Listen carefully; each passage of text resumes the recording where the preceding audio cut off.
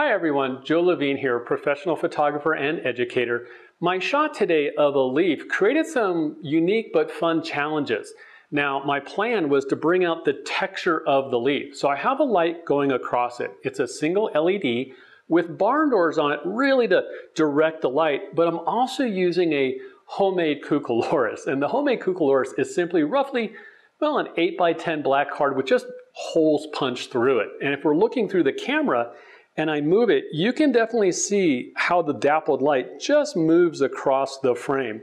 Definitely kind of fun with that. And when I shot the first picture, I got the light that I wanted, that dappled light, but something was missing. And what's missing is, if you hold the leaf up to the light, what you'll notice is all the veins inside. So I realized, well, that's going to require a second light. So I added a second LED over here, and it's on the back side, and it's actually, this LED has a projector front, so the beam of light is nice and condensed, and it's just going through the back of the leaf, kind of just shining through it. So let's combine the two and see what we get.